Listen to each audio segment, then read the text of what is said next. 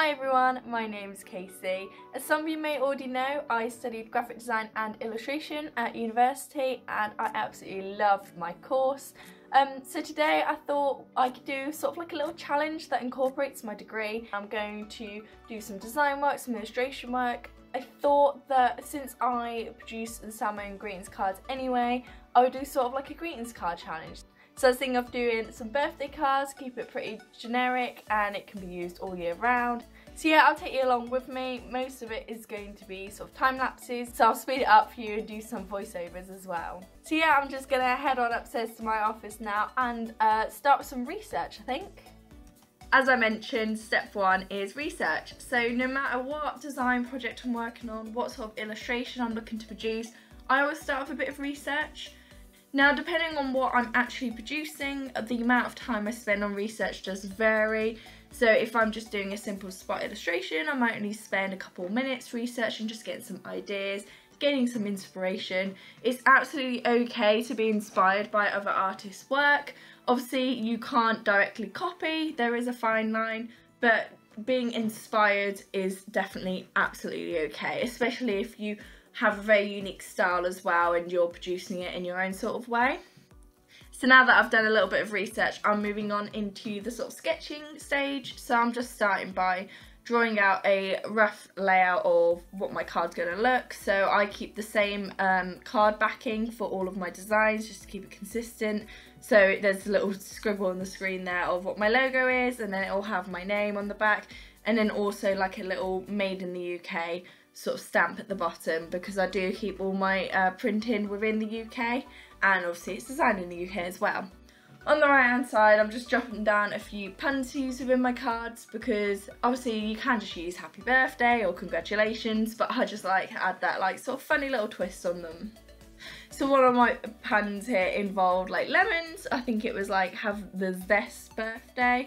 So I was just drawing out some lemons there to kind of get an idea of, you know, what I want it to look like. I was drawing some more realistic lemons, and then I, you know, did a couple of some faces on it to kind of see what a character of a lemon might look like. Then the next one, I moved on to eggs. So I'm sure you could have guessed by now, it was have an excellent birthday. I know some people are not a fan of puns, but I just love them. I love that they're really cheesy. I think they're great. Again, I was using the idea of having a sort of character within the egg. I quite like doing that. My last range of greetings cards were all puns around animals, and I gave the animals sort of like a little caricature feel of it. They weren't necessarily realistic because it's not my style. You'll see a bit more of my style when I go into colouring the illustrations a little bit later on. So now I've just moved on to sort of getting an idea of what colours I want to use. So again, a little bit brighter than perhaps a realistic lemon would be, but I like the kind of bold brightness that gives. So an important thing about my work is I love to include texture. So even though I'm doing this all digitally, of course, on my iPad, I just love using texture as well.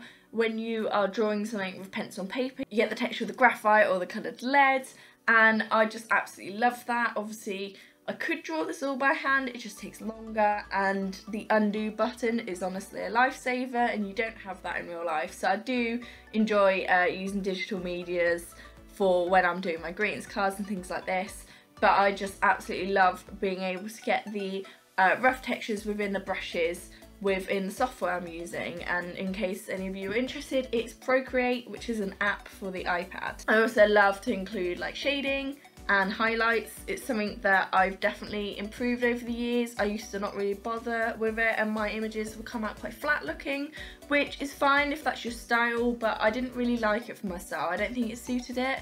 And of course my style has changed massively over the years. It's always changing. I like to think it's always improving. When I look at my work a few years ago compared to now, I definitely think my work has improved. Don't know if you've noticed about my style, but I tend to, whilst using all the rough textures of the brushes on Procreate, I then use a really harsh line of the eraser to rub out sort of like the surrounding areas so that the edges of my illustrations are really sharp and crisp, but all the textures within obviously rough and kind of like blended, and I really love that contrast within my work. Again, it's not for everyone, it just depends on what your style is, but I absolutely love it. I think this is my final sort of set of illustrations down here. So these are my avocados. I think these ended up being my favourite. It doesn't quite look at its best at the moment, but just you wait. By the time we finish it off, I'm really happy with this one.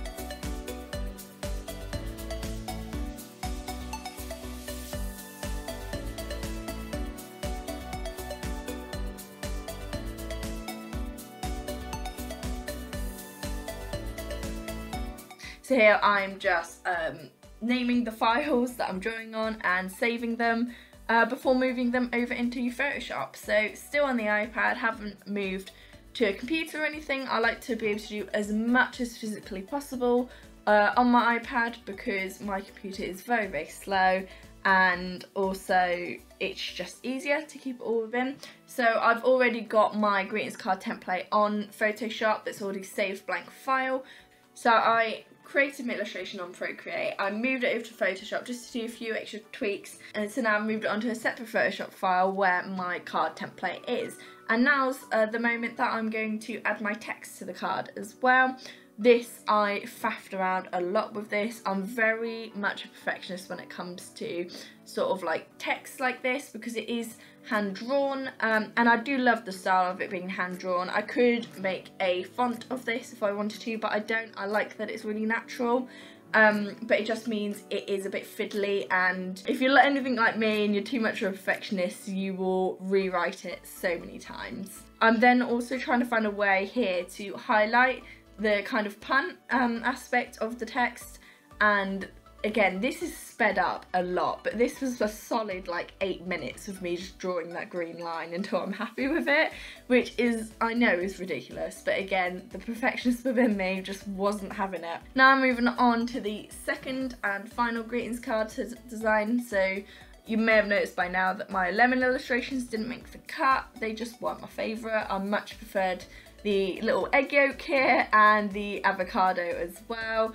So with the background, I went plain and simple. I just have, basically I use the eyedropper tool within the illustration and then just found a much more desaturated, lighter version of that colour.